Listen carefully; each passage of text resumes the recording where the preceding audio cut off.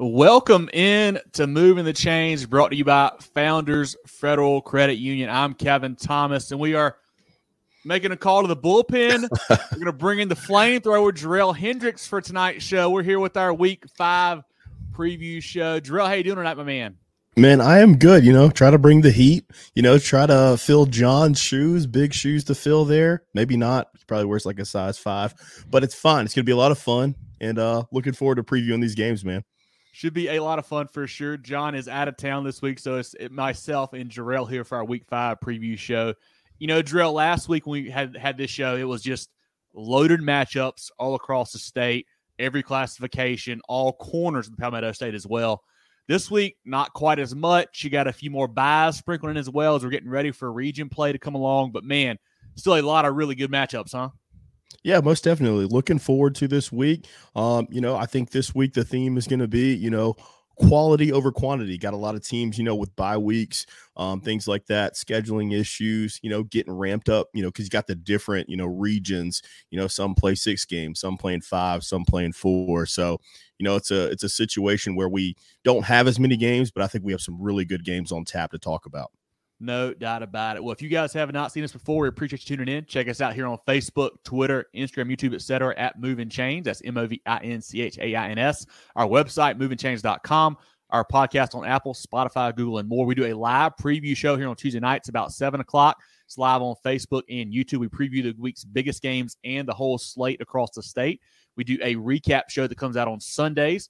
That's podcast audio only there. It's a lot of fun as well. We do a Twitter/X Spaces on Friday night. Basically, it's a live scoreboard show about 10:30, 11. We have people from around the state hop in, talk about their favorite team, give us the scores. It's a lot of fun to do that as well. But, Jerel, let's get rolling here with our CONA games of the week. Check out CONA.care for all of their services. We got 5 good ones this week, Jerel. Let's start here in the 1A classification. We have Southside Christian traveling to St. Joe's. Southside Christian at 1-2, St. Joe's 5-0. Southside Christian 52-21 over Anderson Cavaliers last week. St. Joe's 61-12 over Ware Shoals. Southside Christian, led by quarterback Paul Coben, had 3 touchdowns last week. Ethan Chandler, running back. Zach Brewster, wide receiver. The defense led by Matthew Doris, Michael McGowan, and Christian Kaiser. They do have 2 losses, Jerel, but they are both by a couple of points. 1 point to Abbeville and then 2 points to Commerce out of Georgia. St. Joe's, led by first-year quarterback Cade Alt. They're not asking him to do a lot. They're really focused on the ground attack with Braden Johnson and William Gillespie. Gillespie also probably their best receiver. Defensively led by Johnny Jurazuski, a huge player, had a lot of tackles last year. He's back again for them. And then Joe Patterson on that side of the ball as well. Jerel, last year we saw these teams play twice. In the regular season, Southside Christian won 31-14. In the playoffs, though, St. Joe's came back and got them 29-28 in overtime. What do you think happens this week in this big 1A Greenville County matchup? Man, I just got to look at the resumes, just seeing the disparity in games played, with St. Joe's playing 5 games, Southside Christian only playing 3 so far. I think St. Joe's just has so much momentum there, and they've played so well. I started looking at the statistics. I like the numbers, man. They're scoring 43.6 points a game, giving up 6.4. I mean, that's impressive regardless of who you're playing, but they've played some teams like Landrum. They've got a dynamic backfield up there. They shut down Seneca. Like you said, this week put up 61 points. And then going to Southside Christian, they're no slouch either. They played twice last year, like you mentioned. 2 very good games. This is going to kick off region play, kind of a rivalry game. Going to set the tone because we know that's a 3-headed monster in that region. But how will they bounce back, from losing those tight games? They lost a lot from last year. Corey Martin, Michael Woodfield, replacing that senior leadership there. How can they bounce back? That's a tough one, to kick off your region against St. Joe's in a rivalry game there. It's going to be a tight one, but I just got to lean St. Joe's just based on the resume so far. These teams seem to always play close games, it feels like. I like the Codeman kid at quarterback a lot for the Sabres, but just like you said, not a lot of playing time yet. Only, 3 games, on the ledger is not a ton. Hadn't really got comfortable yet with that offense, it feels like there. St. Joseph's defense is so good, man. The Jerazuski kid can really play, really get after it. If they can get that run game going, I think they win this ball game. I like St. Joe's at home in a close one, but should be a really fun one there on Friday night. Jerel, any comments from the chat we need to address on that ball game before we move on to our next CONA game of the week? Nothing so far. We got some shout outs, so let's go ahead and do that real quick. And we got Marion Myrtle Beach coming up here in a minute for sure. That'll be a big one. Derek, good to see you as always, buddy. Robert, what's going on, man? Big matchup for Dylan this week. Deidre and Louisville. I mean, you just keep putting up 70 and shutting guys out, man. Nothing to it, huh? Pretty easy. But our next CONA game of the week. This is a fun one here, Jerel. A 2A, 3A cross matchup here. 2 undefeated squads as well. And that's Saluda. The Tigers at 2-0 traveling to Gilbert. The Indians at 4-0. Both squads 4-0. I don't know if I said it or not, but both teams are undefeated. Go to Gilbert American over there. Really tough place to play, as always. Saluda, 9-6 victory over Emerald last week. Kenmaine Brunson leading their rushing attack is a really good player for them. The quarterback, Drew Arand, is back from last year. They've got another running back, Braden Williams, get some carries as well. This team is very young. We mentioned they graduated 30-something seniors last year. Only got 9 seniors on this year's squad. Yeah. We'll see how they perform in their first really big, tough test there. Gilbert, maybe the surprise of the week last week with a 14-3 victory over Lexington, going up 2 classes, winning that ball game over a rival. Really impressive there. Quarterback Drake Braddock, wide receiver Matt Edwards, running back Jalen J, efficient on the ground, and a good receiver out of the backfield as well. Listen to these stats, Trey. Last week, the defense said they had 6 sacks and hit Lexington to 165 yards of offense. I mean, that is playing some defense right there, led by Shrine Bowler, Caleb Streese there at the linebacker spot. Last year, Saluda won this game pretty easily, 33-21. Can they do it again, or do you like Gilbert at home? I got to go Gilbert, man. You got to think about the momentum they have after last week. Did not know those defensive statistics. I know they won the game. They held them to 3 points, but holding them under, 150 yards of total offense is simply ridiculous. Coach Leapart really has those guys playing good football. I think Saluda's good, but that kind of scares me as far as, their last game against Emerald, only putting up 9 points. Like, that's not going to be enough. You're putting up 9 points against Emerald. You're going up against this defense that completely shut out a 5A team in Lexington. That's cause for concern. But again, I think this is a great matchup for both teams. Don't like that youth with Saluda, not necessarily youth, but, losing so much from that talented squad last year. But this is the craziest stat for Gilbert, man. They've been flying under the radar. You got to think they lost their 2 best playmakers in that backfield, Elias Graham Woodbury and then Jaden Allen Hendricks, who we saw last week, just running people over for Irmo. Imagine how good that team would be if they had a big Jaden in the backfield there. But give me Gilbert in this game. I'm very comfortable in saying the Indians pull off the victory. This is a ball game where I love both the head coaches. Stuart Young at Saluda does a fantastic job. Then obviously Coach Leapart there at Gilbert is a legend in the game. The all-time wins leader now at his alma mater there. I love Kenmaine Brunson at Saluda. He's a stud on both sides of the ball. Yeah, I worry about him getting worn out a little bit against a higher class team that's going to have a little more depth. Gilbert's always, big and physical and just has a lot of players, it feels like, as well down there. And then on top of that, man, I said it to start the preview here, playing down at Gilbert, man, Gilbert America, as they call it. That's a tough place to play. I like what the Indians are doing. I like Drake Braddock back there at quarterback, a guy with some experience. Ran that offense for a couple of years now. I think he's a good player. I think they win this game. I think Gilbert's a lot better than we gave him credit for a couple weeks ago. I think the Indians roll here by probably 14 points or so. Yeah, the only thing that scares me with Gilbert, that was a high, emotion game last week. Yeah. You're playing a bigger school, you're playing a rival, very close to each other. Are they able to put back-to-back performances together against Saluda? Because you mentioned Coach Young and those guys, they're used to winning. They won this game last year. Can Gilbert, stack up those victories? That's the only concern, but it's a small concern. I think Gilbert's going to win this football game too. Agreed. Any comments on this ball game here, Drew, we need to address? Oh, we got a couple. Bulldog, I think Gilbert by a couple scores as well, man. It feels like those boys are rolling right now. They're going to be a tough out for anyone in 3A. But is Lexington that good this year? Also, best playing running back. Yeah, that's one thing I've worried about too, Zach. I like the quarterback Taden Mines, but they lost some receivers too, along with Jonah Norris. They've been kind of pounding the ball up front, and Gilbert taking that away was really impressive last week. Lexington, I think we'll see more about them as when region rolls around, of course, but I like that Gilbert squad a lot. But Jerel, let's look now. Go ahead. Yeah, we can go to the next game. That's all we had for that one. Let's look now at our third CONA game of the week. Jerel, this might be my favorite game of the week, actually, thinking about it now, and that's Marion at 5-0, traveling to Doug Shaw Stadium to play Myrtle Beach. The Seahawks 3-1. Last year, Myrtle Beach won this game 46-28. Last week, Marion defeated Straw 40-3. Myrtle Beach had a bye.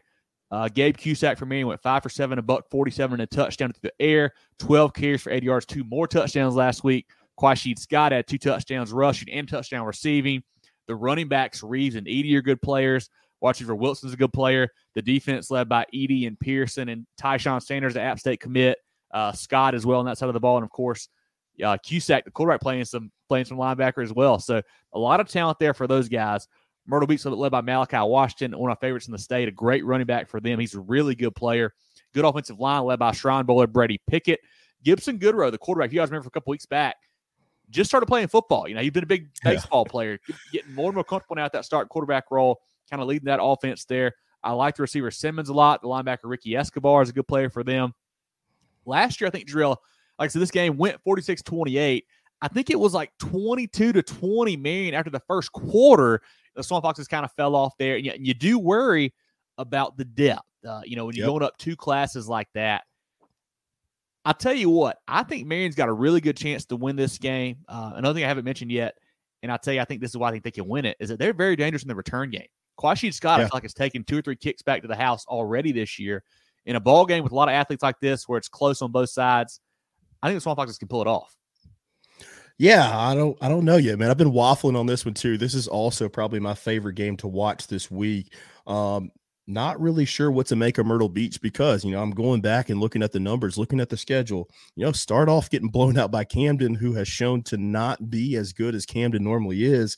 Then they roll off 3 in a row against 5A teams, so they lose to a 3A team, then they knock down 3 straight 5A teams, very easily for the most part, other than Sockesty.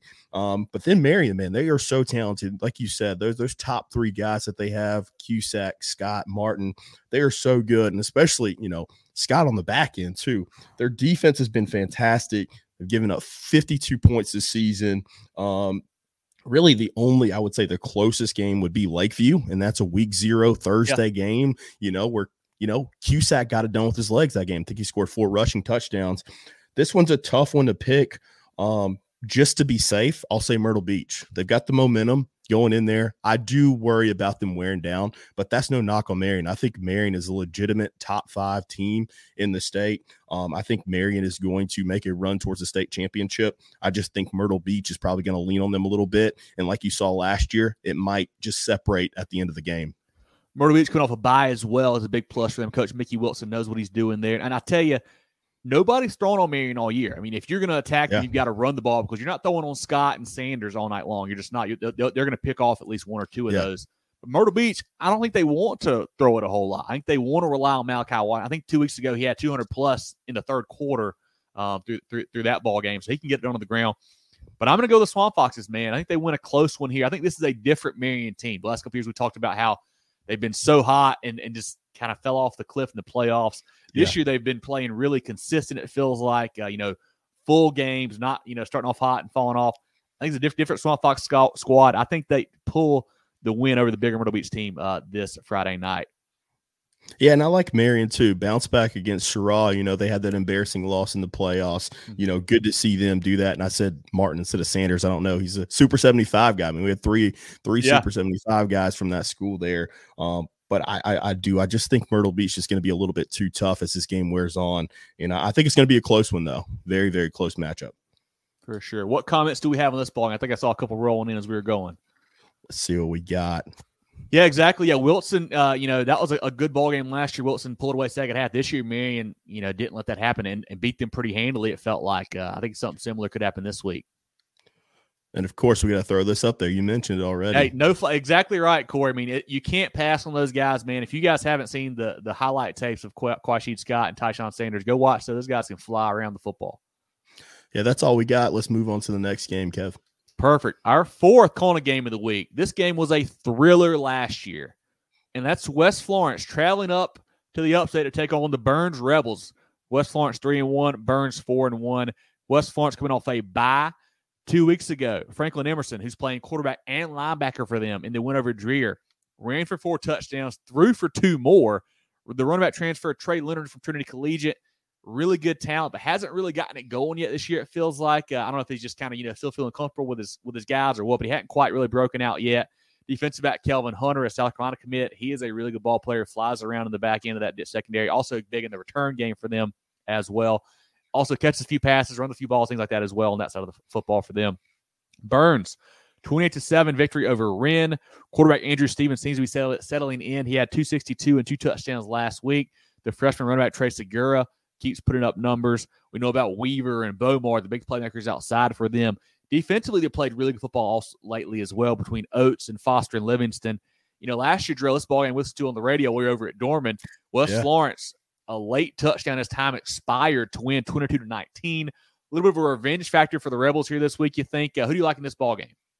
I like the Rebs in this one, man. They seem like they've gotten their issues worked out. They had the big win at Huff, had a short week, and, week 1 playing against Chapman, who's a very good football team, and losing that game, kind of falling apart in the second half there. But since then, they've just put together 3 complete performances. This game's at Nixon Field. It's going to be packed there. You already mentioned the revenge factor in this football game, with West Florence winning it tight last year. Late walk-off win there. I think Byrnes is going to have something to prove. I think they're going to need this game as well, for a confidence builder. I think this is going to set them up to go into their bye, and we know they're going to go into the playoffs, and they play in one of the most difficult regions in 5A football. So they really need to win this game. West Florence, we mentioned the players. I think they've taken a little bit of a step back from last year with how good they are. Yeah. We looked at that Lexington loss early in the season and kind of didn't ding them for that because we thought Lexington is better than they've shown to be thus far.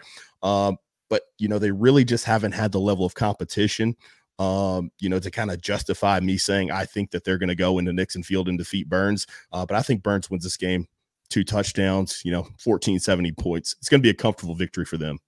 West Florence, led by head coach Jody Generette. He's an aggressive guy, going to pull out all the stops for sure in this ball game. But I think you're right, Joe. I think Byrnes, what I wanted to see a couple weeks ago is more consistency out of those guys. And they put together a few good performances in a row now on both sides of the ball.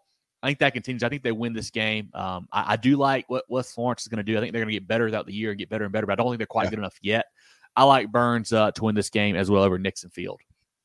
Yeah, for sure. I really I think that's going to be the difference. And I think Byrnes just really has figured it out the last few weeks, getting that big bounce back against Greenville, rivalry game against Greer, and then, defeating that Wren team who's very solid. I need to talk about the Byrnes kicker. We need to, this is football, not soccer. He needs to realize that. But I think the Rebs are going to roll in this one. Yeah, you got to wonder if Kelvin Hunter, if he's ready for that this week, if he breaks one on a return, if he's ready to jump over the slide tackle or not. We'll see how that goes. Yeah, but, sure, man. That was wild stuff, man. Wild stuff. Yeah, any comments from the crowd on this ball game? We got Zach in here, definitely.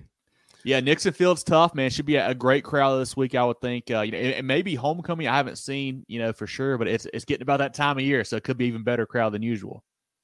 Most definitely. That's the only comment we got on this one. Perfect. We'll look now at our SCISA game of the week from CONA here, and that's 2 undefeated teams as well, Jerel. Patrick Henry at 5-0, traveling down to Clarendon Hall at 4-0. Patrick Henry, 33-20 of Greenwood Christian last week. Clarendon Hall, 46-14 over Kings. The Patriots, quarterback Hugh Ferry, 13 for 23, 229 and 2 touchdowns, and 79 yards on the ground. Mathis and Brunson leading them at running back. Mathis catching the ball, too, is a threat for them. Defensively led by Berg, Searles, and Mathis. Clarendon Hall, on the other hand, quarterback Brock Mathis, running back Darius Aiken. He's a big-time playmaker, averaging over 160 per game on the ground. Defensively led by Mathis, Tommy Lee Atkinson, Wilder Robinson, Noss, and Reynolds. Last year, Jerel, Patrick Henry won this game 22-16, a really close one there in the 1A SCISA ranks. I'm going to go Clarendon Hall at home. I think Darius Aiken, too much of a talent, too big of a playmaker there. I think they win this ball game. But this is certainly one we could see down the road in the playoffs again. You are the SCISA expert, but I'm going to say not so fast. I'm going to go Patrick Henry, man. I like what they've done so far. I think they're going to win this game. 5-0 start. Again, looking at the numbers, they scored at least 33 in every contest they've played so far. Pitched 2 shutouts there. Clarendon Hall, their schedule. You gotta school me on this SCISA ball too, man. They played Kings twice, once home and away. I think that's a Max Preps issue. I think it's a Max Preps issue. Okay. Yeah. I even looked at the website to clarify, and I don't know. I looked at the Clarendon Hall website, so we'll see what's going on there. But I do like Patrick Henry to win in this ball game. I tell you what's funny, Jerel. When I wrote these games out earlier today, I'm always thinking, who do I want to pick? And I write this down. I'm like, all right, I'm going to take Patrick Henry. I get on the show, I say Clarendon Hall. Why? I don't know. I'm actually going to flip back to Patrick Henry now. I like the dual threat quarterback. I like the Ferry kid. I think the Patriots win this ball game and run it to 6-0 on the season. Jerel, any more comments from folks about any of these ball games, or even just not these, but just any games in general? Yeah, I got Jeffrey in the chat. Let's go Patrick Henry. Yeah, this is going to be a great ball game in 1A, Jeffrey. Hope if you're there, love to get your thoughts on it. Love you to shoot that over to us after the game. That would be great to have from you. Some games twice. One is not good. Gotcha, Allison. Yeah, and I know that sometimes in the SCISA ranks, depending on location, geography, or whatnot, you can play twice, but I thought that was maybe a mishap, but it could be correct for sure. Yeah, I did get clarification. They did play Kings twice, once at home and one on the road. So yeah, they smoked them both times. So good there. Perfect. But we'll run through some comments real quick, just in general. Knock these Lewis out. looking up 0. Yeah, 0 over the last 4 weeks is pretty tough there. Adrian. Good evening, Zach. Good to have you, man. Clinton will be bouncing back for sure. Yeah, that was a tough loss, but they'll be ready to roll. We know they will be. Terrence, Hampton County making noise. Yeah, that's a team we've got in our top 5 in 2A. Was close to being a game of the week this week. Got a big matchup against BC. We'll talk about here in a little bit. Patrick, good to have you here, my man. Tough one for Gaffney. Like we talked about last week. I mean, 2 good teams. Gaffney's going to be fine. I didn't see it being a blowout like it was. That was kind of surprising, but, I mean, 2 really good football teams there. Terrence, good to have you in here, man. Hopefully, Denmark Olar gets it turned around here quickly for you. We'll get to this one later for sure. Anthony Dylan Marlboro, the Highway 9 rivalry. We'll talk about that in here in a little bit for sure. Yep, I think that's all we've got right now, and then we'll keep rolling.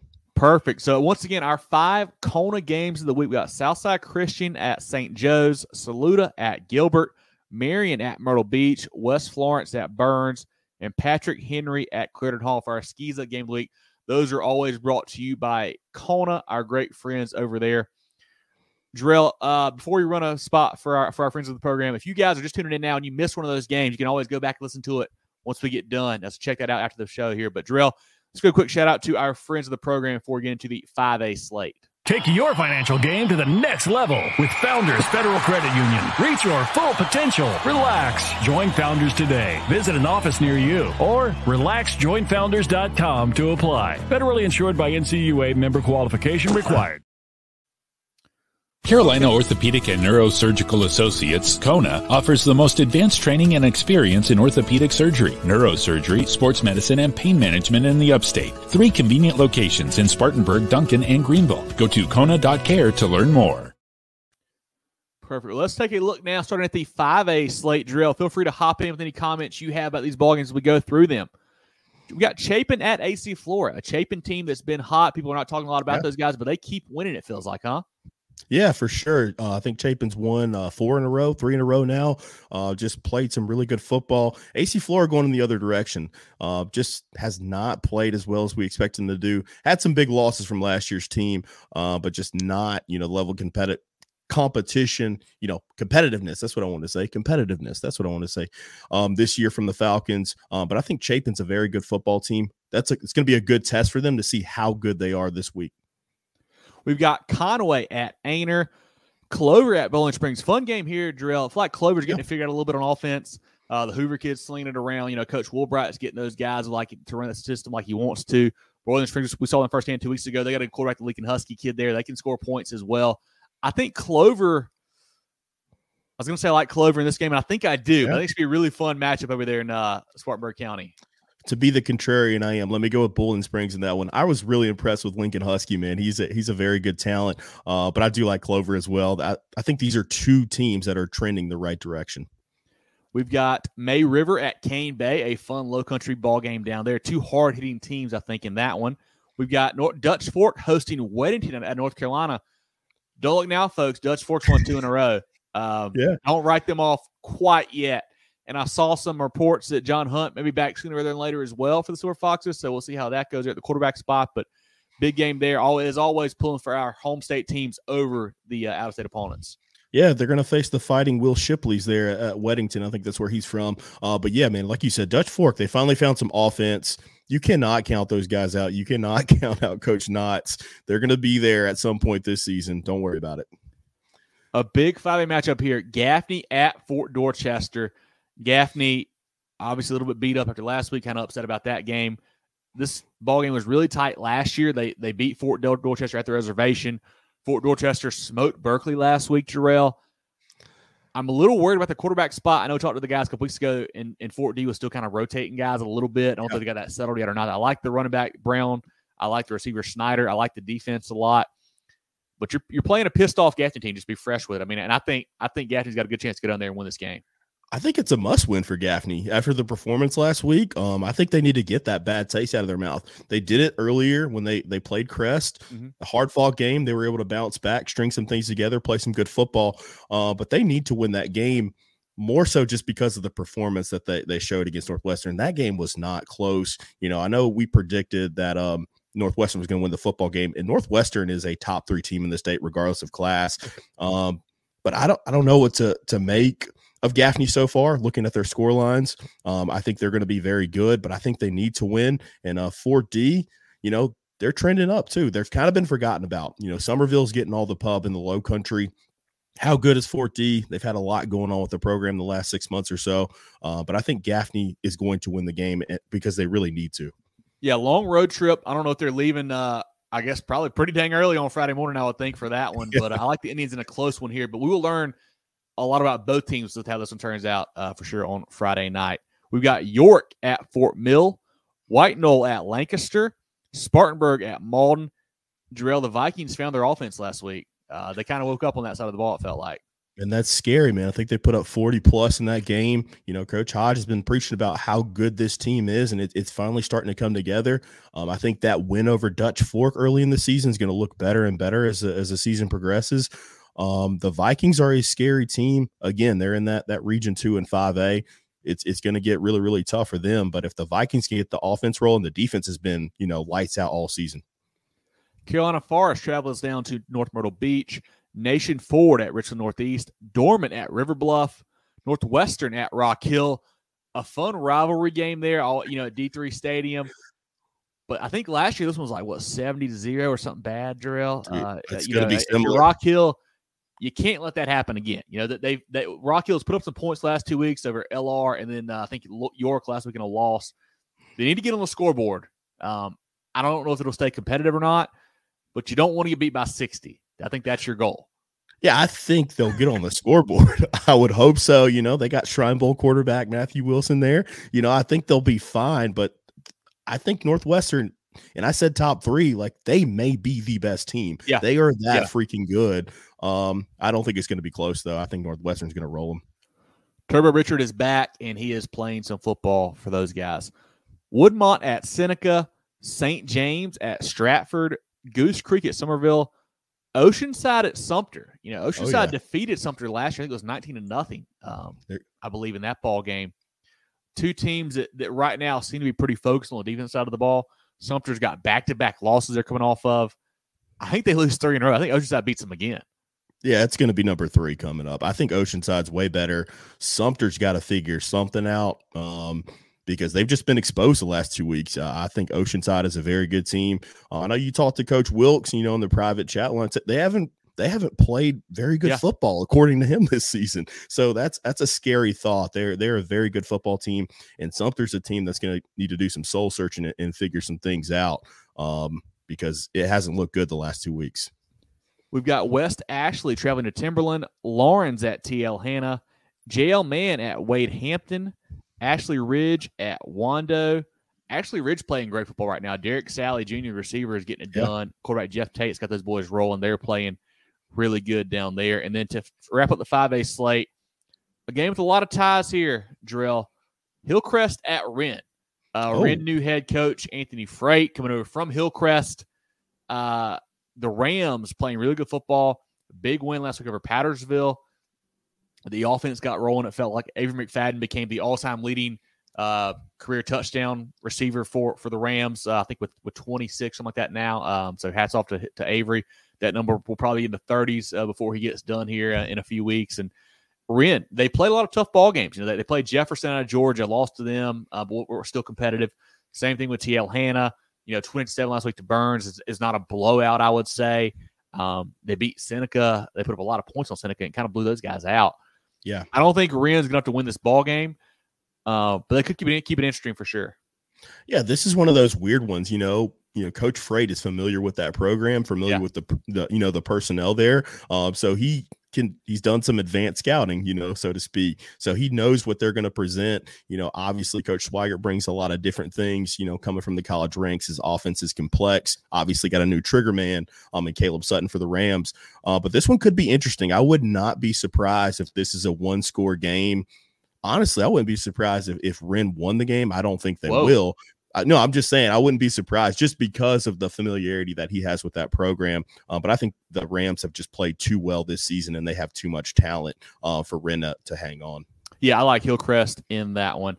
That's all our 5A slate. Drew, any comments we need to get to here? Let's see what we got. We'll throw this one up there. Yeah, Thurman North Augusta, that was in the running for games of the week. It was Zach. We'll get that in here in a second for sure. Yeah, Patrick Turbo is legit, one of our players of the week. Scored 4 touchdowns last week. He can get it done, man. The BC commit.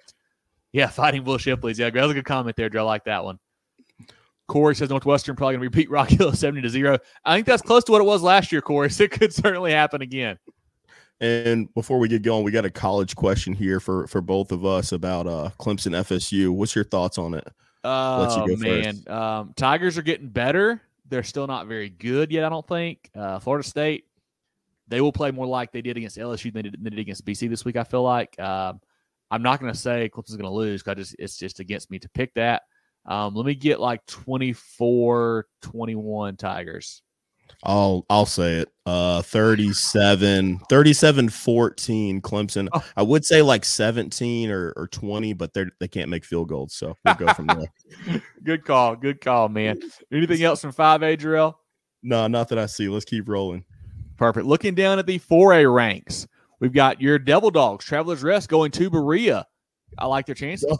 Hey, man, Dog Bowl, they got a shot. They should win. They should get their second win on the season. A good matchup here down in the Low Country. Buford at Bluffton. Bluffton quarterback Owen Hayes. A couple good players out there. For those guys, the Bobcats have some squad or some players on that squad. Buford getting it turned around there. Samari Bond's getting it figured out. Coach Liburn's getting it figured out. I think Buford wins that ball game, but that will be a good test for both teams. Yeah, most definitely. Like you said, Owen Hayes, man, he's played lights out. Bluffton's played a pretty tough schedule. It's hard to gauge, with them being so close to Georgia. They play those teams across the border a lot. Yeah, 3 teams out of Georgia and then Battery Creek. I can't tell. I don't know anything about those guys, And Battery Creek's not any good, so that one's tough there. But I like Buford, man. They're one of those teams. I'll liken them to Dutch Fork. They're kind of figuring things out. They did the same thing last year. They just schedule so tough non-region. Got a big win against May River last week. Defense is playing well. Coach Liburn will figure out what to do on offense, and I think the Eagles are going to have something to say before it's all over. We've got Southside at Easley, Westside at Greer, Airport at Irmo. I want to stop here for a second, Jerel, just to mention Irmo. We talked about them last week against Hartsville. We both thought Hartsville was going to win the ball game. We went down to Kellytown Stadium, and Irmo, basically dominated that game. They were bigger, they were more physical. Hartsville did have some injuries. Quarterback McKendry Douglas was out. Linebacker Webb Barnes was out as well. I think one lineman may have been out as well for Hartsville. But Irmo, man, J. Allen Hendricks, 4 touchdowns on one of our players of the week. Coach Brand has those guys rolling right now. I think they win again. Airport's improving, but I think Irmo's a little too much firepower for those guys. Yeah, I think Irmo wins this game comfortably. They're just a physical team. Just that running game gets going, that offensive line. But as we talked about in the recap show, I was more impressed with that defense. They really flew to the ball. But Coach Fidd, what an improvement for Airport. They've done really good this year. I just think they're running into a buzzsaw this week. And kind of skipped over Westside. That's another team I want to talk about. Westside is playing some fantastic football right now. They are getting it done. Cutter Woods is having an impressive season, and he's doing it without his number one option right now. No doubt about it. They're putting up points on the board. We got Swansea at Midland Valley. Mustangs still undefeated, man. I think they continue to roll. I think this gets them to 6-0, I believe, after this week if they win this one. They are playing great football under Coach Chapman there, looking really, really impressive. The game Zach asked about, I think I saw Omar as well ask about this one. Strom Thurmond at North Augusta, a 2A, 4A matchup. This is a really, really intriguing ball game to me, Jerel. Strom, that they had the loss to Midland Valley, but it was a close loss, and they were playing with a different quarterback. They bring in Quad Edmond late. Braylon Staley out wide. Juju Barrett, I believe, is the linebacker, the Shrine Boy there for those guys. He's a player for them as well. North Augusta, they've been kind of hard to figure out for me. They lose to Dorman on the road, come back and beat a good Greenwood team at Greenwood, I think it was, then get blown up by Dutch Fork last week. But that game was competitive for a while there. Yeah. Coach Bush has those guys playing pretty well. I like Beans Hunt. I like the Tillman kid at quarterback. I think Strom Thurmond wins a close one here. Juju Stevens, yeah. Juju Barrett, somebody else. Anyway, Juju Stevens, you're right, Omar. Good call there. But I think Strom Thurmond in a close one here. Too much firepower outside with Braylon Staley and those guys. Yeah, I agree with you. I think Strom's too good offensively, for North Augusta. North Augusta, like you said, they've kind of been an enigma this year, up and down, not really sure what performance we're going to get, whereas Strom's been pretty solid throughout. Now they got Quan Edmond, got that quarterback situation figured out. They seem to be rolling. Of course, Braylon Staley, I think he got named to the Shrine Bowl this week. So along with Stevens, so two Shrine Bowlers there from Strom Thurmond. So, yeah, man, that's good to see. I think Strom's going to be a tough out, man. They're a very good football team. They are. Next up, we got Indian Land going to North Carolina to play Parkwood. Liberty traveling to Pickens. Daniel at Riverside. Riverside got blown out last week by Spartanburg. I thought it'd at least be competitive, and it wasn't. Daniel continues to roll. I think they roll again, man. That offense is so tough right now, and the defense is playing well also. Riverside, they're building. I like what Coach is doing there. I like what Coach Rochester is doing for them. Yeah.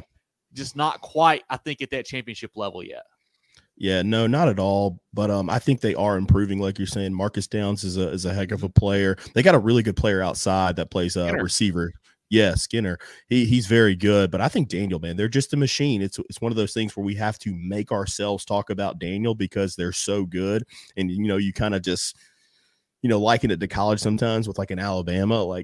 They're so good, you don't really talk about them, kind of gloss over how well they're performing. Yeah, because they steamroll talent. And I think Daniel's very good this year, and they're going to win that game very easily. We've got Clinton at South Aiken, a game that South Aiken, I don't know what to make of those guys, Jerel. We were high on them going into the year. Loved the offense there with Terrence Smith, Javon Edwards, Malik Scurry, and crew. But last week, they didn't even score points. The defense has not been good all year, but last week, the offense even struggled. Clinton had a tough loss last week. I was to Chapman by a point, going for too late. Don't get it. And they're kind of good. I think Clinton will continue to get better because they had some injuries early in the year. These guys will get more and more comfortable with their new roles as the season goes along. I watched some highlights from that quarterback last week for Clinton. He looked really good. I think the Richardson kid is a big-time player for them. I think they're going to throw it more than they used to just because they're going to have to with him. Zay Johnson, a Shrine Bowler as well for them on the outside. I think Clinton gets a win down there at South Aiken at the stable. You can take the think out of it. Clinton's going to win this game by a lot. It's going to be a lot to a little. Just depends on what South Aiken we see on the offensive side. We know what they're going to do on defense, and that's give up points. So seems like they've kind of given up, which stinks, man, because I really like that program. Love Terrence Smith, Javon Edwards, those guys. It just seems like they've kind of just thrown it in. We were high on them because we were thinking from last year, the defense has to improve, right? It can't get any worse, and it got worse. That's the craziest thing there. But I like Clinton to win by a lot. I think the Red Devils get one for sure. And then we've got the last game in the 4A slate, Colleton County at Woodland. I think Colleton County got their first win, I believe, last week for Coach Kinlock there over North Charleston. Congrats to him on that first victory. Anything out of the 4A comments, Jerel? Let's see what we got here. Zach's teasing me because I picked Buford to go to state, which, they still might be there. We'll see what happens. Let's see. Definitely shouting out Staley and Juju there for Strom. If you guys have not seen the list of the South Carolina Shrine Bowl players, it's on our website. It's on our Facebook and our Twitter page. We got a blog out with all the Shrine Bowlers and from where they played or where they play in high school as well. Got a warning label on this one, non-PC comment from Chris. We'll throw it up there anyways. So we'll see. Yep. Chris, I think we're both taking Gaffney, but it should be a fun ball game down there. Yeah, and Zach, you shouldn't be worried at all. You I guys think are going you're to right, Zach. Yeah, South Aiken is struggling. But I tell you what, though, on the thoroughbreds for a second, with an offense that explosive, they could show up at any moment and win a ball game. I don't think it's this week, but they've got the playmakers where they could drop 45, 50 any given week if they have to. Yeah, I agree. But the problem is they give up 45, 50 every week. That's the issue. That's the issue. I think they gave up 67 last week. That's crazy, man. It's crazy stuff. That's the issue.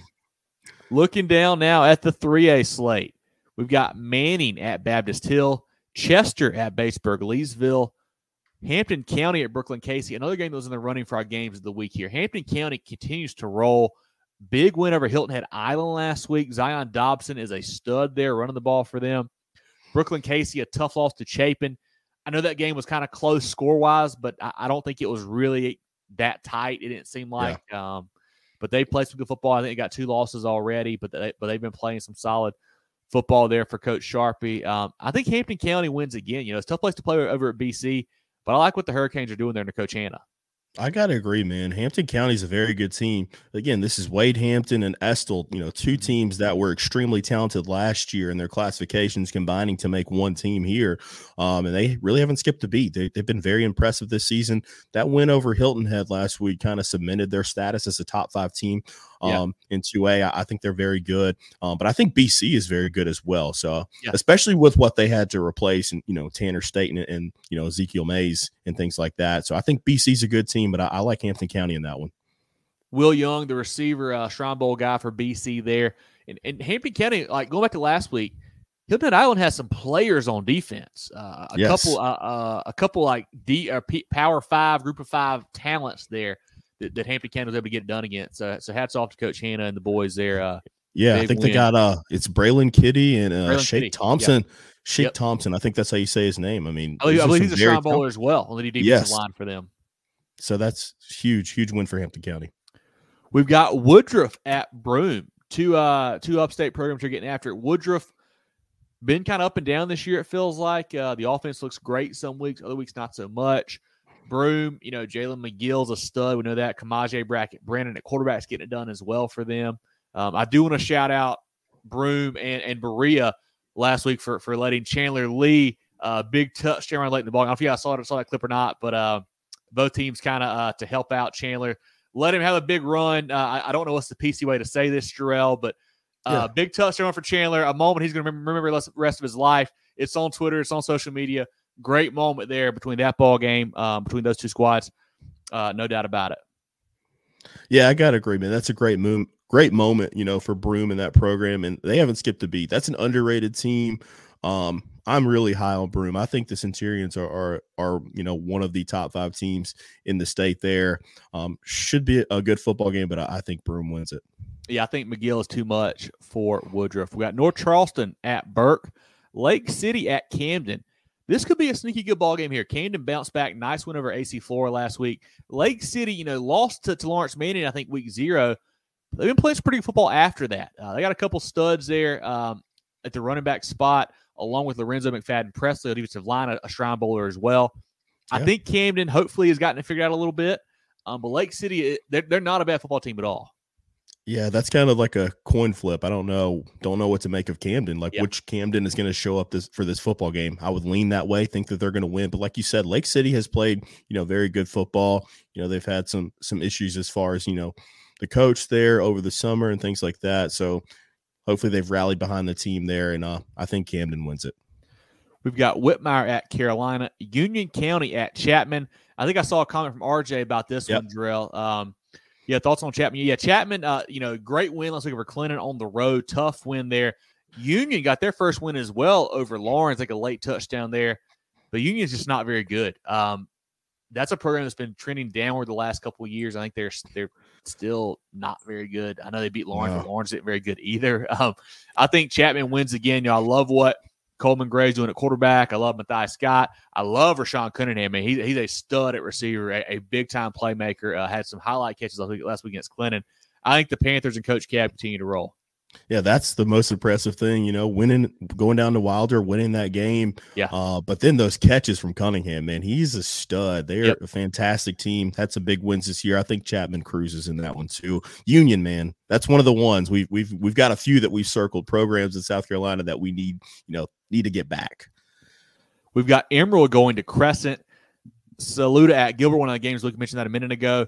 Loris at Lakeview. Lakeview, a team that's played pretty good football, going into the year. Talked to some folks down there, said that, they were young and didn't know how good they would be, but they played good with Herlong and Foxworth and Kid and crew there. Derek, that's a big game for sure. Loris is getting better, a team that I was very high on last year. You guys heard me banging that drum all season long. Last year. I'm high on this year, too. All right, I was about to get to that, Jerel. I was setting it up. Coach Greg Mann's doing a great job there. Jackson Huff is a great player. I believe Trey Knox, I think, is also out there. He's a good stud for them.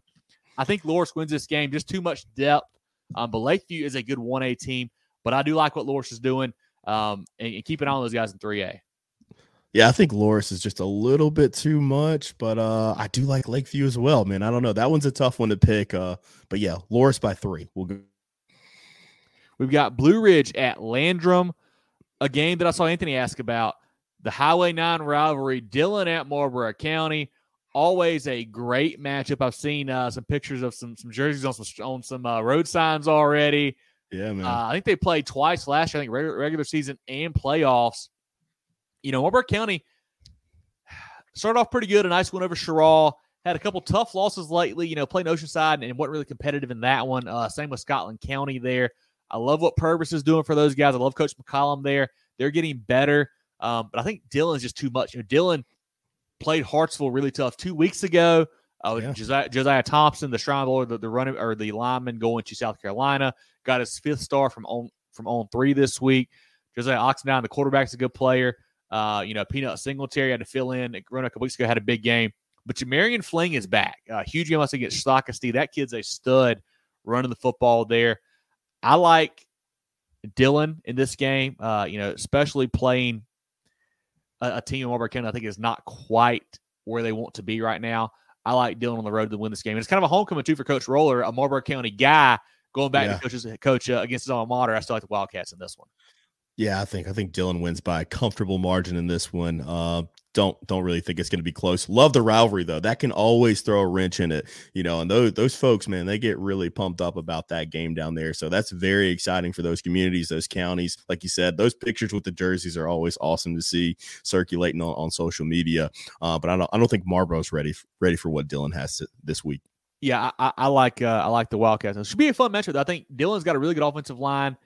Marlboro County, pretty good defensive line, but I think Josiah Thompson and the guys for the Wildcats a little too much up front for them.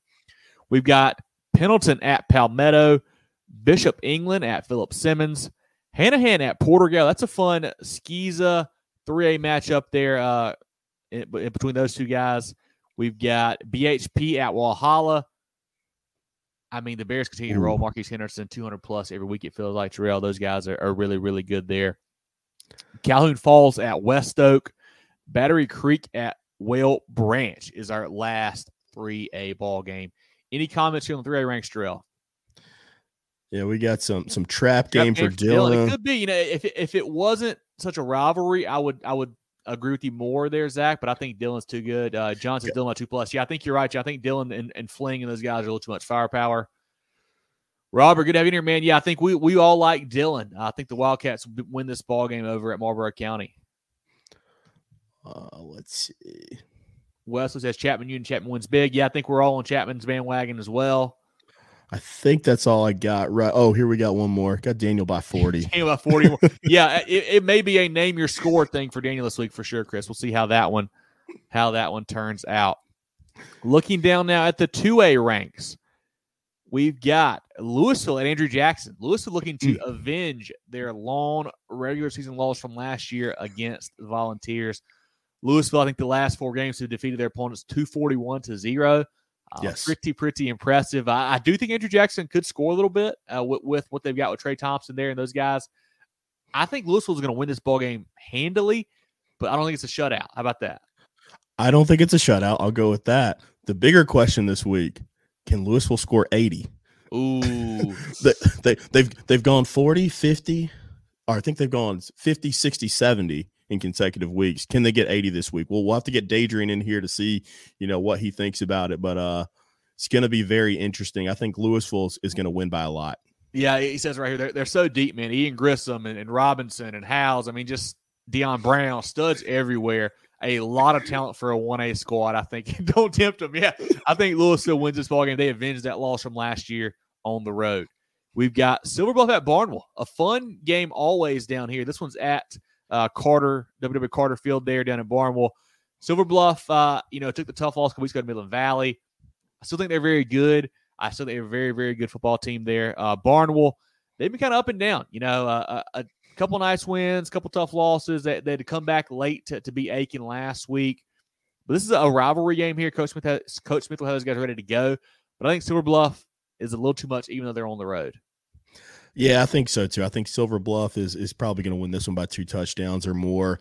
Barnwell's just been way too inconsistent this year. And I really like Silver Bluff. I think they got 2 Shrine Bowlers on the defensive line. I got Jordan Boyd, and I'm blanking on the other one right now. Jaden Fuller. There we go. And they got Jaden Eason too in the middle. Got baby man, Jaden Eason, man. They're just too tough. I think they're too much for Barnwell this year. Barnwell they lost a lot. Tyler Smith, man, that's a huge void, for Barnwell. Especially until they find a better running game to help out Cam Austin. I think it's going to be tough for him back there. I like Silver Bluff in that ball game. Mentioned this one earlier, Chester at Batesburg, Leesville, Cross at Buford, Mullins at Carvers Bay, Anson at North Carolina going to Central, Latta at Jerel here. Jerel, team that's been very up and down. I think, we talked to Coach Poole off-season, preseason, interviews on our Facebook and YouTube pages there. Some young kids, you're going to see some of that, maybe some inconsistency and whatnot. Latta, a team that has been surprising everyone in the 1A ranks, a huge win over Johnsonville last week, a non-competitive game really there. Jerel, a pretty good home field advantage for those guys, the Braves, for sure. But can Latta keep rolling, you think, Jerel? I think so, man. Preseason, that's a game, I would have easily just, in marker, Jerel's going to win that football game. But I got a completely reverse course there. I think Latta has been so impressive this year. The way they beat Johnsonville, they went 28-0 first quarter, recovered a couple onside kicks. So they're getting it done. Jamarian Martin, running back. Jamarian Jones, excuse me. They're just playing really good football right now. Going back to another team, too, that I want to talk, Cross. That's a team that we need to keep our eyes on, too, man. They got an easier one against Buford this week. Buford hasn't played nearly as well as they did last year. But Cross is a team that's been sneaky as well. They're getting better and better after losing their first game. That's the Calhoun County, who's a good football team. So, no shame.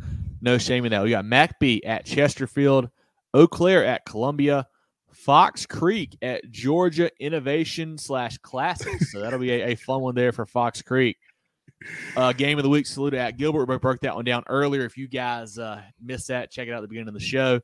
We've got Andrews at Green Sea Floyd. Andrews needs a bounce-back win. That was a tough loss last week to Walkmore. That surprised me there for those guys. Yeah. Newberry at Keenan. Kingstree at Lamar. That's an interesting game there, Jerel. I think Kingstree has some athletes. They can put up some points. Lamar, quarterback, was back, I think, first time last week for Zori Pierce. I think he threw 3 touchdowns after being out for a couple weeks. I think the Silver Foxes will be just fine when region play comes along. Yeah, I think so, too. That was a good win. I think they won that one 19-10 last week over McBee. Like you said, get healthy at the quarterback spot. I don't think there's a team that's scheduled non-region harder than Lamar has, getting them ready to go into region play. I think they'll be just fine. I think they beat Kingstree this week. And it's tough, for Lamar because it's always tough for 1A schools to schedule non-region in general. But then when you're a premier 1A program like Lamar, a lot of the local 1A programs don't want to play you. And then a lot of the other ones that are around you are all your region games already. So you got to schedule up. You got to schedule guys like Andrew Jackson and Airport and Dillon. And that's tough, man. And Kingstree as well, is a bigger school as well. So see how Coach Burst and the guys do this week. We got Blue Ridge at Landrum, Scotts Branch at Lee Central. This game has been forfeited. Gray Collegiate at Mid-Carolina. I believe the War Eagles, I don't think they have a game scheduled for this one, Jerel. I don't believe to make that one up with. Edisto at Military Magnet. We mentioned this one, Marion at Myrtle Beach, one of our games of the week. Pillion at 96. Academic Magnet at Northwood Academy. Northwood Academy, tough loss last week to Hilton Head Christian. Academic Magnet is not horrible. They're a decent squad there. I think Austin Grady and Northwood a little too much. I think the Chargers get back in on the right side this week. Yeah, I think so too. I love that. classification. Not horrible. That's pretty good there. Bishop England at Philip Simmons. I'm high on the Iron Horses. Liberty at Pickens, mentioned that one. And I think that's all of the 2A slate. Any comments you're going to address here? Yeah, man, we got Strom Thurman by 14. Yeah, we're all leaning Strom, but I think it should be a good ball game for sure, Gregory. Yep, I think I'm similar. I think Louisville wins by a few scores, but I don't think they quite get a shutout this week. Robert says go Barn. Well, that'll be a tough ball game down there this week. Let's see. Johnson said to put the Vikings on the map. They are strong against Straw. Yeah, the Vikings are looking good, man. I think they might already be on the map at 5-0 with the big win over Johnsonville, but we'll see what happens this week for sure. I think that's it for now. Down in the 1A ranks, East Clarendon at Bamberg Earhart. East Clarendon, a big win over Hannah Pamplico last week. I don't think they have enough for Bamberg. I think Bamberg rolls in this one, but should be a neat ball game down there. Whitmire at Carolina. Let's see. McCormick at Christ Church. Ware Shoals at Dixie. C.A. Johnson at Hemingway. Caleb Pearson, one of our players of the week. Huge game last week for those guys. Stud. This 1A game here, Jerel, was almost a game of the week for us. 2 undefeated squads. That's Calhoun County at HKT. Yeah. Calhoun County, Christian Zachary, the Davenport kid are getting it done on the offensive side of the ball. But HKT, they beat a previously unbeaten Wagner Sally team last week, and it wasn't competitive. They were up 50-0 at one point. I had the stats for those guys earlier. They're averaging 52.8 on offense, allowing 5.5 on defense right now. They're playing some great football down there. I think Calhoun County is the best team they've played so far. Yes. I like the Saints to win this one. I think a little too much firepower. I think Christian Zachary in the return game as well. He has a big game. I think they win this ball game. Yeah, but what a heck of a start to the season for HKT, man. That's normally a score recently. I've only been covering for about 3 years now. Yeah, you kind of just read past when they play a game. I got to do some more digging. I got to learn more about that team there because they seem to be legitimate. They're having a great season. Really happy for those guys. But like you said, I think Calhoun County, they're very talented. I think they're a legitimate. That win over Cross, like we mentioned earlier. That first week of the season, kind of we're like, whoa, that's a bad loss for Cross. And like as we progress now, it's like, dang, Calhoun County's really good. So yeah, I think they win the game, and but I think HKT makes it competitive. 2 teams here that need a win: Hannah Pamplico at Johnsonville. HP. I love their offense. Started off really hot, put up tons of points. They've had a couple bad losses now, honestly. Last week to East Clarendon, lost to Jerel as well, and then Johnsonville. North Central lost week 0. Come back, they're playing pretty good football. Blown out by Latta last week. Hannah Pamplico did beat that North Central team that beat Johnsonville. The flashes at home are tough. I think I'm going to go with Coach Cribb to have a bounce-back game here. I trust what they're doing a little bit more than what HP's doing. I think Malik Shippey and Johnsonville gets a win. 2 roller coaster, teams here. I have no idea, man. I'll go the other way around. Give me HP in this game.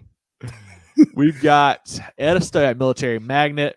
We mentioned this is a game of the week. Southside Christian at St. Joseph's. Great Falls at Thornwell Charter. I saw Thornwell Charter won their first game in however many years because they just restarted the program. So it was a long time. They got a win last week. Hats off to I think the Saints, I believe they are. We'll go with it. For those guys. Blackfield Hilda at Wagner Sally. The Fighting Hawks at Blackfield Hilda continue to roll drill. Big win over Denmark Olar last week. Wagner Sally, like we mentioned, got the doors blown off by HKT. I think Blackfield Hilda coach Kevin Jones, they got those guys rolling the right direction. Yeah, I think so too. I think they're a very good team. I don't think it's going to stop. I think they're a team that's going to contend for the lower state championship there. The last game in 1A, we have RSM at Williston Elko. Any comments on 1A, Jerel, that we need to chat about? HKT did this last year too. Yeah, it certainly could happen, man. You never know, but that was an impressive win last week, I felt like. Yeah, I think that's all we have right now. Zach's giving us some clarification. They are the Saints. Okay, yep. Yeah, and Zach, do you remember how long it's been since they won a game? It had been, I want to say, I think it was the 90s, but I don't know for sure, but it's been quite a while there for Thornwell Charter.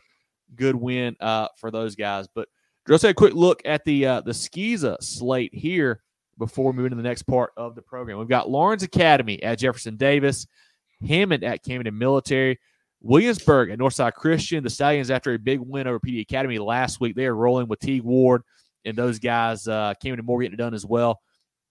Lee Academy at Cross Episcopal. Buford Academy at Hilton Head Christian. That's a fun SCISA game there. Calhoun Academy at Orangeburg Prep. Kings Academy at Carolina.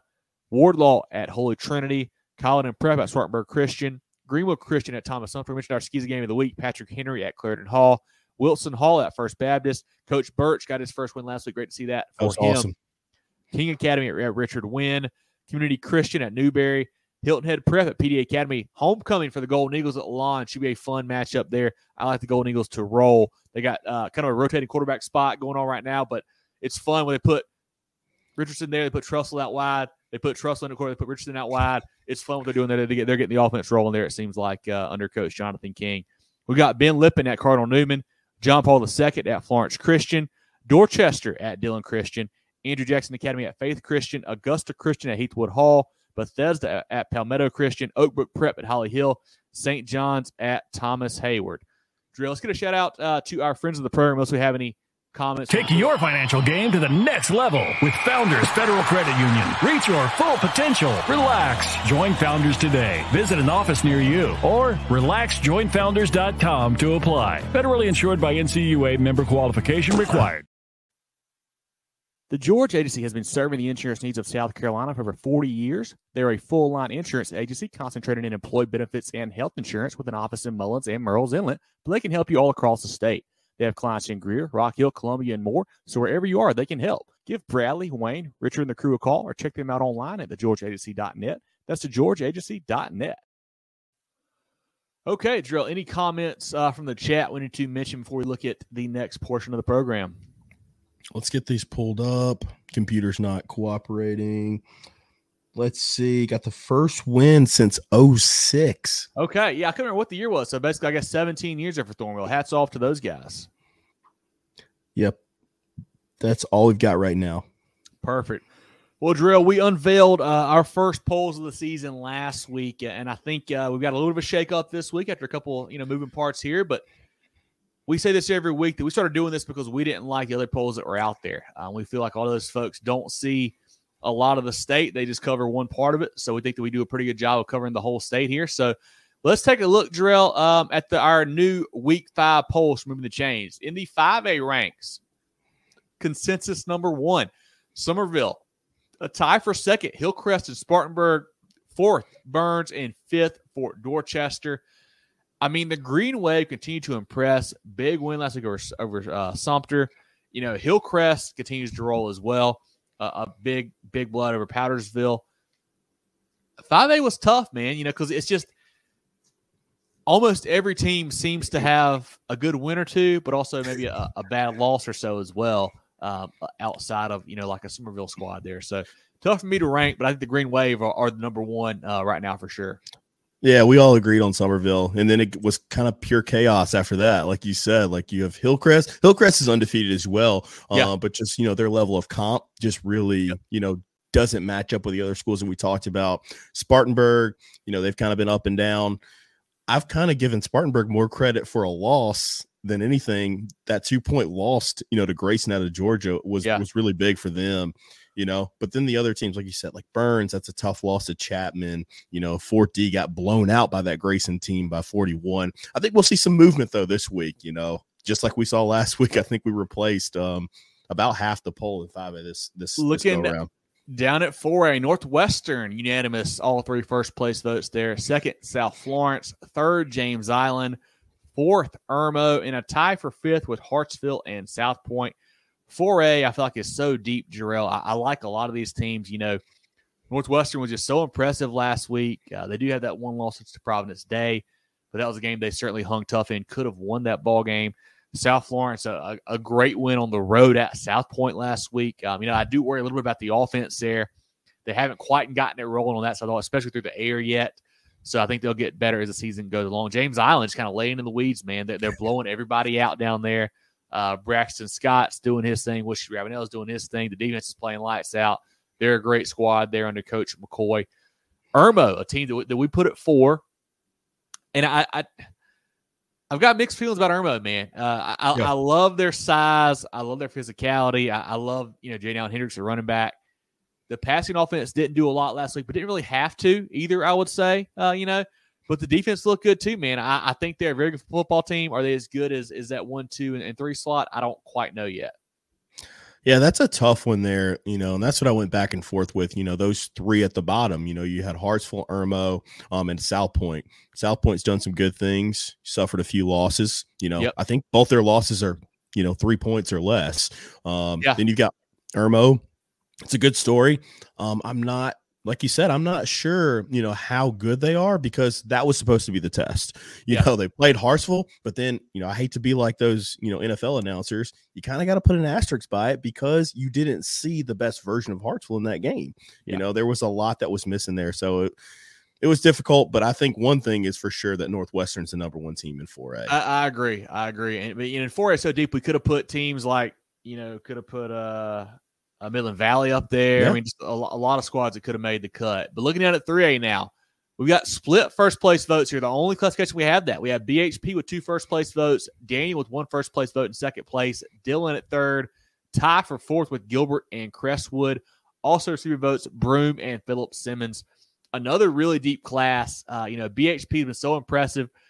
My worry with them, Jerel, is the passing offense. If they have to throw it ever, can they do it? I don't know. Daniel's kind of tough to get a read on because we know they're good. We think they're good, but the competition level makes it tough to really judge them. I like Daniel. I gave them a first place vote.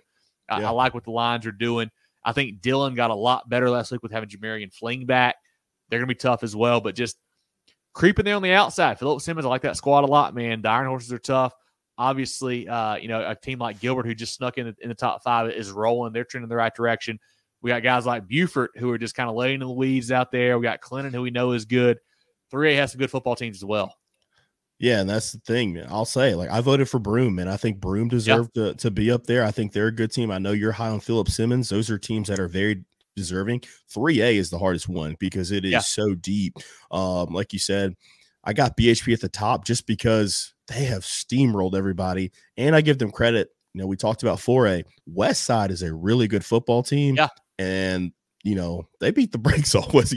They won that game convincingly. So that's kind of where I've given them, like you said, though, the 2 that we talked about every year, Daniel and Dylan, they're going to be there. So, it is what it is. And we'll see how it all shakes out. That's why they play the games, right? Yeah. Looking at 2A, we've got Gray Collegiate in first, Oceanside Collegiate in second, Hampton County in third, Marion in fourth, and a 3-way tie for fifth. Abbeville, Saluda, and Silver Bluff.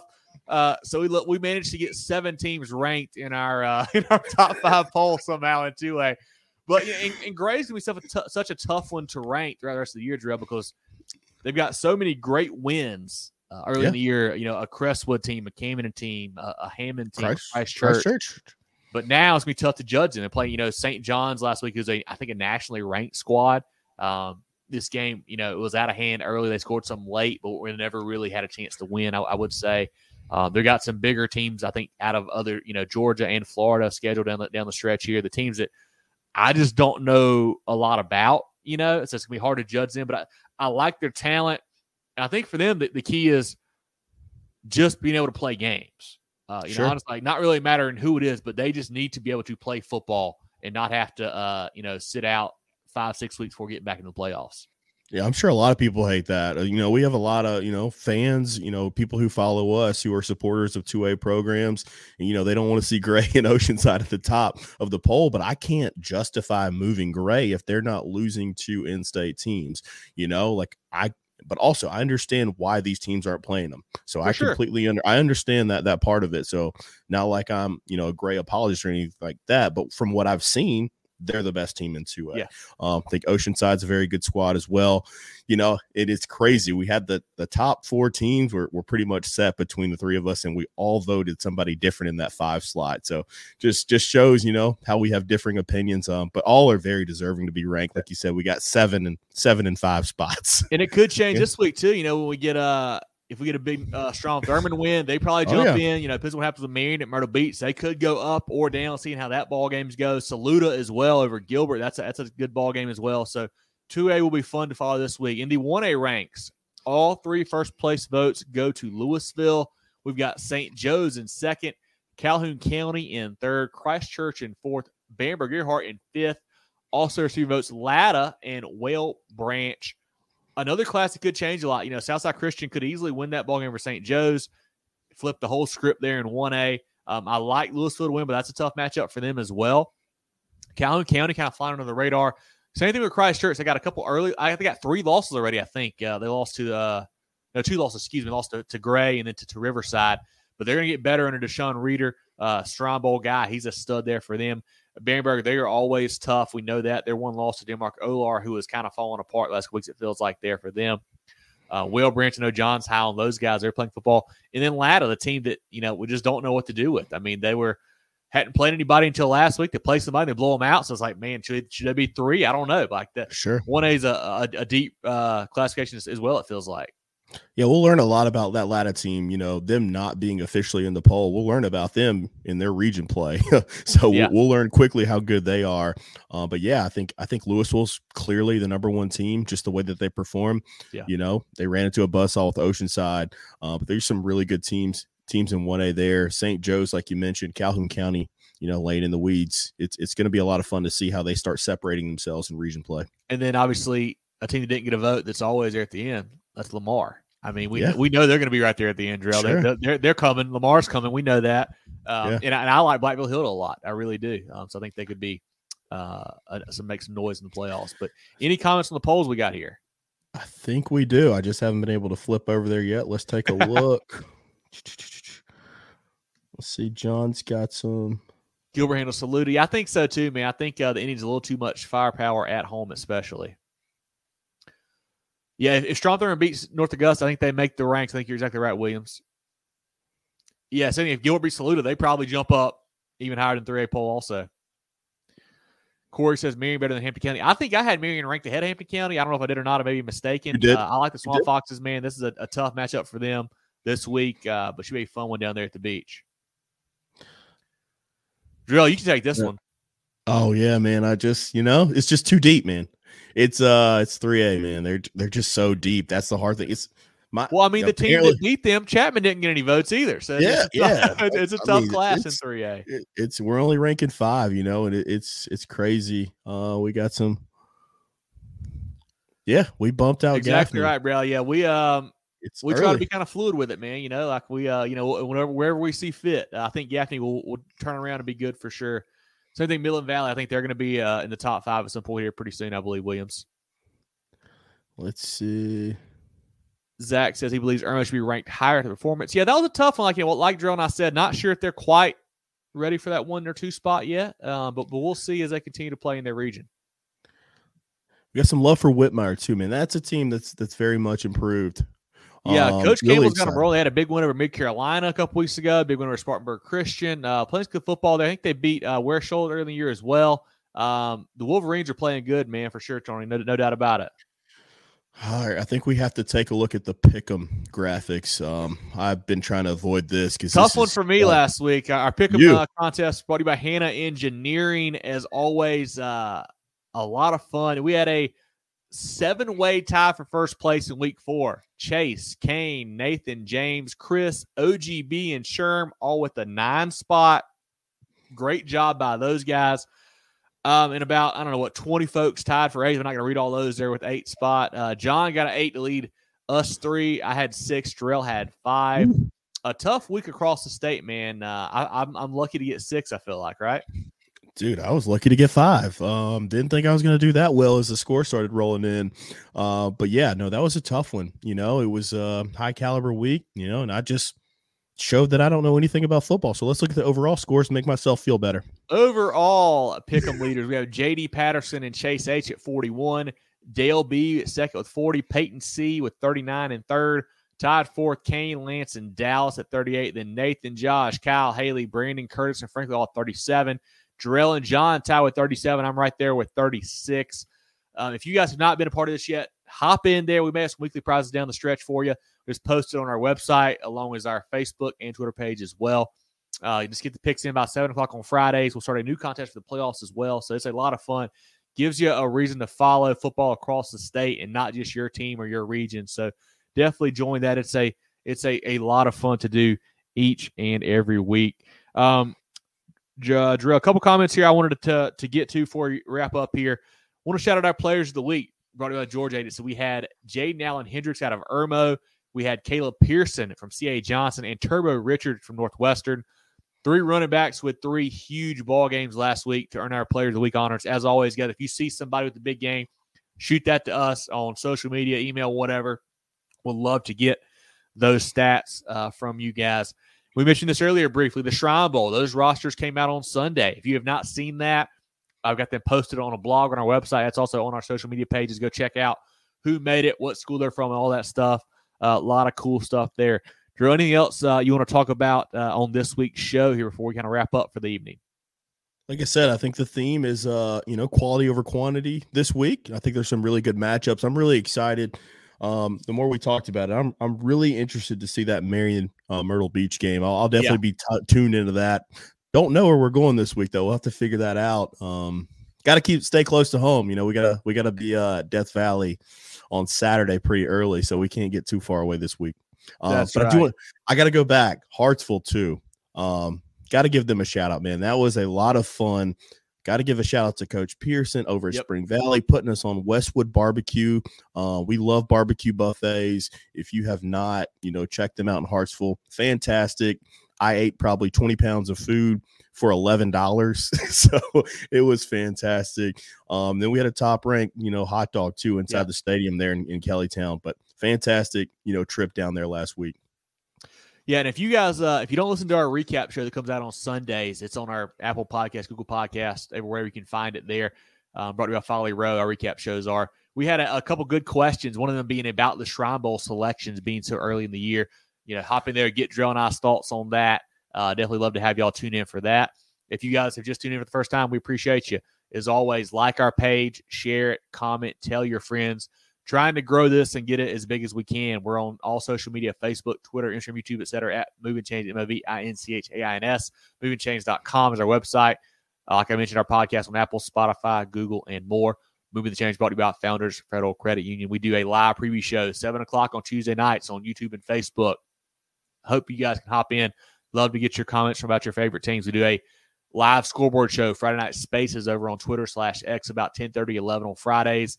It's a great time to catch up on all the scores from the night while you're driving back to your house or whatever it is. Hop in there. We have a lot of folks who get in there and comment about their favorite teams' games. Love to have you join us for that as well. Stay tuned for our players of the week, our teams of the week, games of the week, our pick'em contest, all of that great stuff, man. But I do want to take a second, Jerel, and just give a shout out to everybody that has been supporting us, man. It's great to see almost every game we go to now. We have folks coming up saying, hey, great to meet you guys. Appreciate what y'all do. Whether that's coaches or ADs or fans or whatever, even players. It's awesome, man. We appreciate you guys, looking out for us. And it's been really cool to have this grow like it has the last couple of years. I know I told somebody the other day that John and I went to lunch twice 2 weeks ago. Both days had somebody come up and say something to us. So we're just, eating lunch. So it's super cool to see that, man. It's a lot of fun for sure. Yeah, man, I appreciate everybody, especially everyone jumping in and commenting, whether they agree, disagree, love the interaction, man. That's the beauty of sports. That's why we get passionate about our teams, our players, our communities. That's what makes it a lot of fun. Like you said, man, it's so cool being able to interact with so many people across the state. And if you see us out, like we always say, man, come talk to us because we want to know, what you got going on, who you think's the best, what you think of what we do, because it, put a lot of work into it, but it's a lot of fun as well. So appreciate each and every one of you for sure. And I got to throw this comment up here, man. Corey, you're right. Westwood Barbecue was great, man. That was my first time. I loved it. All the sides were great. That was a great spot for a pregame meal on Friday. Yeah, and then one less, Tony, uncalled for, Tony. Uncalled for, Tony. But cool, man. Uncalled for. But yeah, appreciate you guys' support as always, man. Moving the Change brought to you by Founders Federal Credit Union. For Jerel Hendricks, I'm Kevin Thomas. This has been our Week 5 preview show. We will catch you guys soon.